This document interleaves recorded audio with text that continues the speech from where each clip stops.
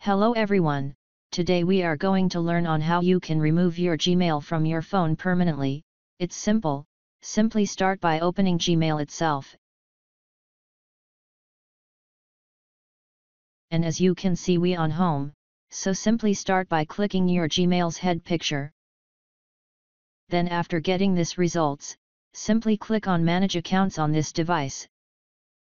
And now as you can see we have all our emails on phone right here, so simply click on the email you would like to remove, and then click on Remove Account, click on Remove Account again. And as you can your email has permanently disappeared, so thanks for watching, and if you are new, make sure you subscribe.